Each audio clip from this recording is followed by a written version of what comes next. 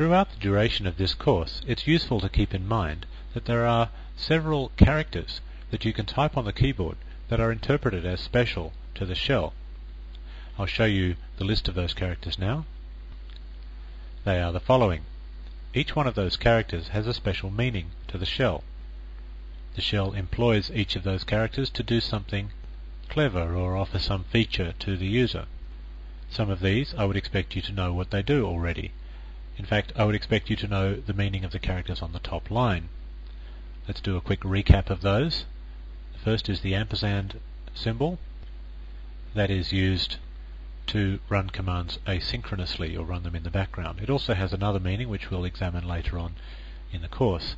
The next one is the asterisk or star, and that's used in wildcard characters mistake, and that's used as a wildcard character in file name expansions such as star.txt or fred.star if you're trying to, say, move or copy or delete or list all files. Similarly, the question mark character and the next two characters, the square brackets, are also used as wildcard characters. Then the next two, the less than sign and the greater than sign, they're used to redirect standard input and standard output to and from a program. And the last one on the top line is what we call the pipe symbol or the vertical bar symbol, which is used to pipe output from one command to the input of another, as we saw in the last module. Now, the rest of them you'll be discovering throughout the remainder of this course. We'll discover the special purpose behind all of them. In fact, in the next module we're going to have a look at the meaning of the pound symbol or the hash symbol, which is the fourth one in from the left on the second row. But before we do, I'll just explain a bit about what you do with special characters if you need to use them. The first thing is that you should keep in mind avoid using any of these special characters when naming files. Now, it is possible to use these characters in file names. It is possible, for example, to put a $sign into a file name, but it's tricky to do so, and you're going to make a lot of work for yourself later on in life if you do. So the trick is to generally just avoid them.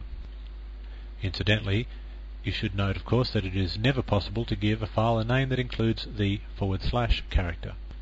This character is not actually special to the shell, but it is very special to the operating system when used in naming files. So the summary of that is you can't use the / character. You can use all the other characters, although I recommend that you don't. Characters like the full stop, the comma, the underscore and the dash, they're all fine, of course, and can be used whenever you want. Now, more importantly for the scope of this course, if it's ever actually necessary to pass one of these characters as a parameter to another program, and it will become necessary, especially when we use things like grep and sed and so on, it is possible to do that. It is possible to, if you like, remove the specialness of the character as far as the shell is concerned, so the shell treats it just like any other character. And then, of course, that character is then passed in as a parameter to another program who will probably treat it as special in some other way and use it accordingly. Now, if you want to do that, if you want to actually cause the shell to not regard the character as special just for the purpose of one particular command, then you've got to do one of three different things. You either prefix the character with a backslash. For example, if you wanted to cause the $sign to be no longer special, just for the scope of one particular command, then you would put a backslash in front of the $sign. Let me show you an example of that. If I type in that I want the echo command to run and I want the echo command to print out the following: the fee is $10, then I actually get the fee is 0. Now, something's obviously gone wrong here because we're getting out 0 instead of $10. Now, I know what's gone wrong, but I wouldn't expect you to know what's gone wrong just yet, so I won't explain it to you because it'll only confuse you.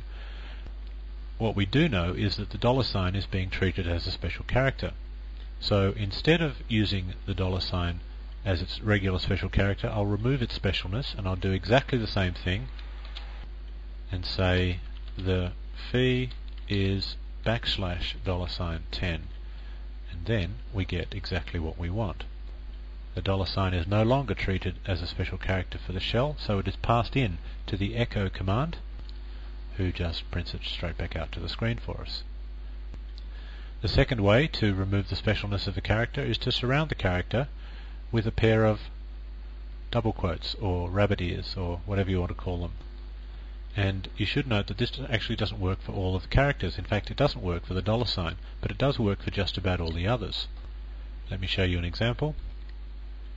If I wanted to echo out the following words on the screen, comments begin with a hash character or a pound character. I'm going to call it the hash character for the remainder of this course. And I press enter, and I don't actually get what I think I'm going to get. I get comments begin with a nothing else. That's because the hash character is special to the shell. Wherever the shell sees the hash character, it ignores the character and everything else after it on a line. So the echo program is not even seeing the hash or the word character.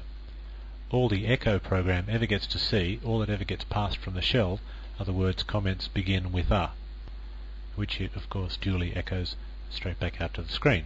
So I can fix that up by putting double quotes around, nope, not there, and there, and then it of course works. The way most people do something like that is they simply put the double quotes around the entire text. They don't put it necessarily just around one character, although that will actually work, and so you get something like that. Getting back to our earlier example, if I was to put the double quotes around the fee is $10, notice that it doesn't actually fix the problem, because the double quotes don't actually remove the special meaning of the $sign. There is another technique that we can use to do that if we don't feel like using the backslash character. That third and final technique is to surround the character with a pair of single quote characters or apostrophe characters, and you can do this for every character that there is, except for, of course, a single apostrophe itself. Here's this command again, now with the single quotes, and of course that works perfectly. Notice that the quotes never get actually echoed out themselves. Okay, well that's just about all you need to know about special characters at the moment. You will find them to be extraordinarily painful to use sometimes, when you're using them in conjunction with sed or grep or some other character mistake or some other command.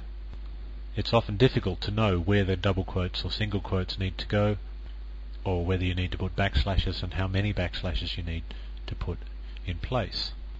That's all ahead of us, and we'll find all of that stuff out during the exercises.